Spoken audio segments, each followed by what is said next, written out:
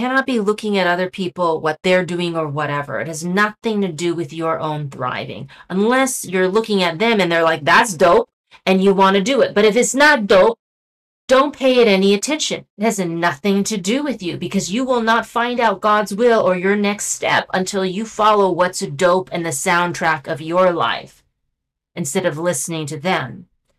Whatever you're doing, if you make it dope, it becomes God's will, and it will look like what you're doing happens to be God's will, but in reality, you found the part of your life where God's will resides, the part of your experience that's dope, and you stayed in that dopeness of it until the circumstance changed.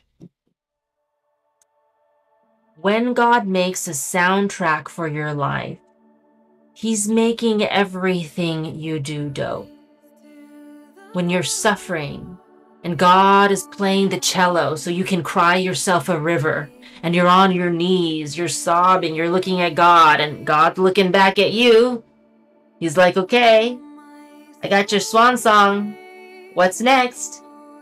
God is like, you want me to change the music? We want to go down the rabbit hole, make me bust out a didgeridoo so you can invert yourself back to your cosmic origins?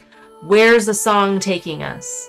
Where's the story going? How are we going to move this plot forward? And anytime you're experiencing suffering, it's time to listen to the soundtrack of your life, because that music is telling you something. It's telling you what you're doing on a soul level. It's moving you to the next page of your life.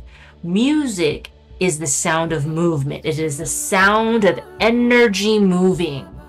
And when you don't feel like your life is moving, God is in the background putting music to your life, moving your life forward with that music. He's pushing it forward.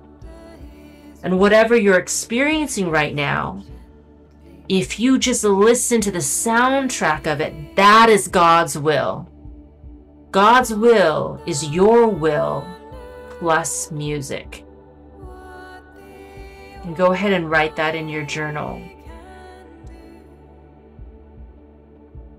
Whatever you're doing, you're crying, you're sobbing, you're angry, you're pissed off, you're shooting someone, there's music.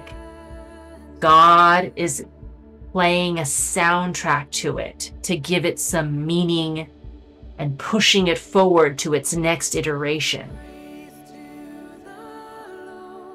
And when it's done, the music will change. The music of your life will change when you're done with that struggle and that strife. God will change the music to your life.